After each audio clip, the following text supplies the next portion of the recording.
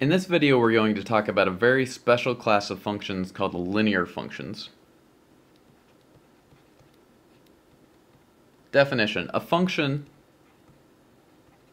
f from Rn into Rm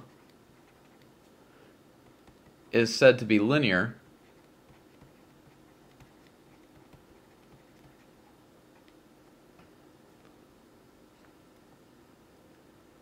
if for any s and t scalars and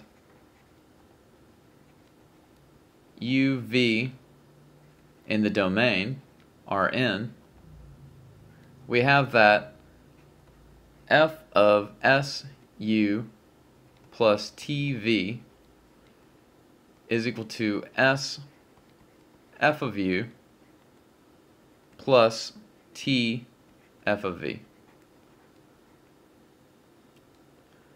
And these are also called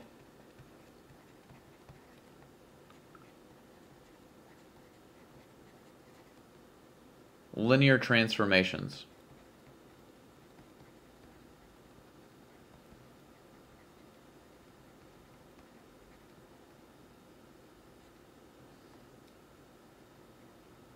And these are a very, very important class of functions exactly because they behave really well with the algebraic structure of vectors. And we can really characterize these in terms of concepts that we already know. Theorem: if f from Rn into Rm is linear, then there is an n by m or m by n matrix A such that f of x is equal to ax for all x in Rn. And that's not too difficult to prove.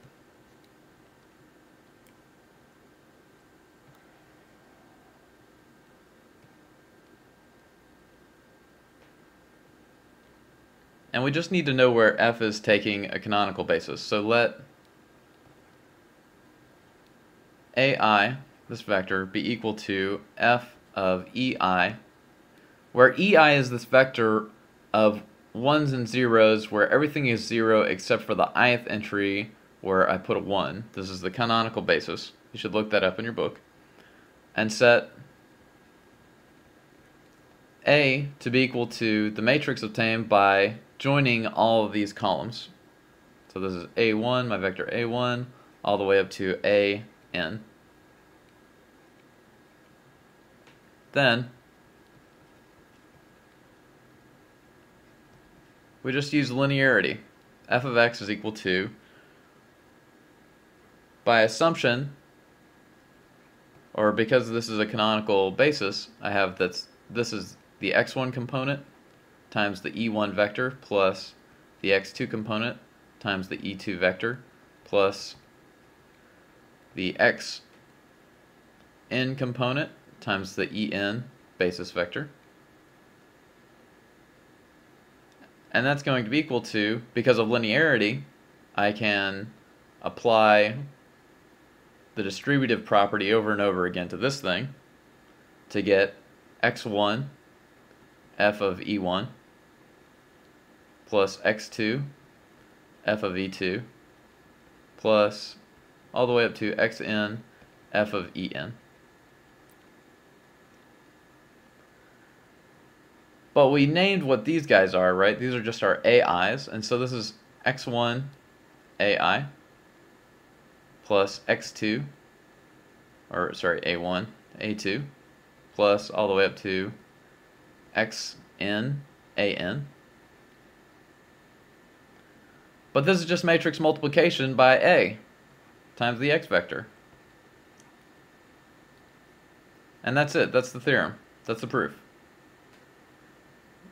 As a quick corollary to this, if f from Rm into R1 is linear,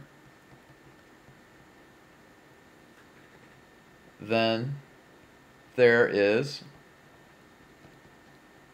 an A in Rm such that f of x is equal to A dotted with x. So dot product with x. This is an extremely nice theorem, right? So we have functions, and these could have been anything before this theorem, but it turns out it's really simple to just show that they boil down to matrix multiplication. So functions like this are essentially just multiplication by matrices. So let's do a quick example where we go from a linear function, knowing some values of a linear function, into figuring out what that matrix A associated with the function is. Right? So we want to find the A in our theorem, and let's suppose that f from R is from R2 into R3, and it's linear. And suppose that we know that f of 1, 2 is equal to 1, 3, 4, and say f of 2, 1 is equal to negative 2, 2, negative 2. Then from just this little piece of information, so just these two pieces of information, and the fact that it's linear, I'm going to determine exactly what my function f is by figuring out what this matrix A is. Well, because it's linear, I know that map A is there, and so I know that in particular the matrix A, which is just the entries here, 2, 1, A 2, 2, A 3, 1, A 3, 2, 1, 2, 2, 1. I know that this is equal to, right? I'm just putting all these things into columns now. 1, 3, 4, negative 2, 2, negative 2. And so if I can invert this matrix and bring it over here, I can solve for exactly what A is. Well, I know that 1, 2, 2, 1, or I can compute that this inverse is just, well, it's 1 over the determinant of this guy, which is going to be, the determinant is going to be 1 times 1, which will be 1, minus 2 times 2, which is negative 3. So this is 1 over negative 3. And then I do this game where I flip these two and I negate these two, and I'm going to get 1, negative 2, negative 2, 1. And that's my inverse. I'm basically done. You know, I can divide things out, and I have negative 1/3, 2/3 here, 2/3, negative 1/3. And that's my matrix. And now I just multiply everything on the right. So that means that A11, A12, A21, A22, right? I'm just doing algebraic manipulations, only I'm doing it with matrices, is equal to 1, negative 2, 3, 2, 4, negative 2, times 1, 2, 2, 1 inverse, which is equal to, I'm just going to plug this in and compute it.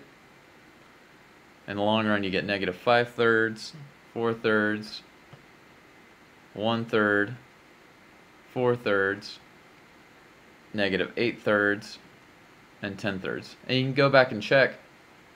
You plug in the columns 1, 2, and 2, 1, and you'll get the right answer for this. And this tells you exactly, if you plug in any other x, you get the value of this function at that x.